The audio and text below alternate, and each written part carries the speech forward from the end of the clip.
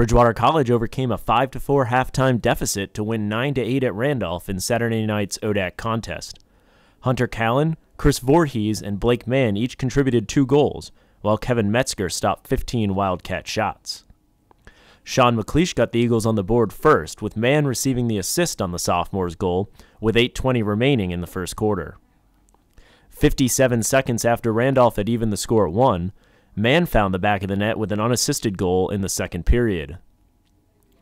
With Randolph holding a 7-6 lead at the beginning of the fourth period, Voorhees would knot the score at 7-all with his second unassisted goal of the contest. Mann's second goal of the contest came with 8:15 remaining in the fourth, to put the Eagles up for good with an assist from Taylor Phipps. Randolph had 2 chances to force overtime in the final 7 seconds, but Metzger made his biggest save of the game with 2 seconds left to record the victory for the Eagles. With the win, Bridgewater improved to 6-7 on the year.